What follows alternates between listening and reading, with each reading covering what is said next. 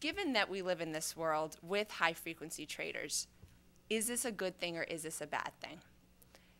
What does our current market structure look like?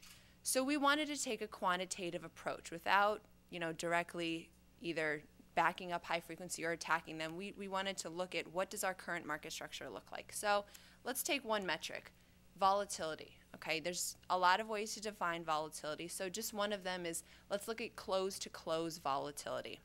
Okay, and last year, 2011, was definitely one that at least anecdotally we all felt was very volatile, right?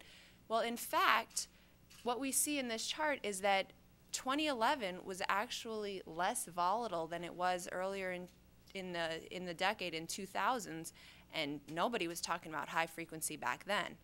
Of course, we can go even farther back and see how it compares, and you go back all the way to the 1930s, and last year wouldn't have even ranked in the top 15 in terms of most volatile years. Another way of looking at volatility is intraday volatility, and here we've actually had to adjust by the overall baseline level of volatility in the markets because, as you have the general level of volatility higher, naturally your intraday volatility is also going to be higher. So once we adjust that, we see that every single year it's been coming down consistently over time.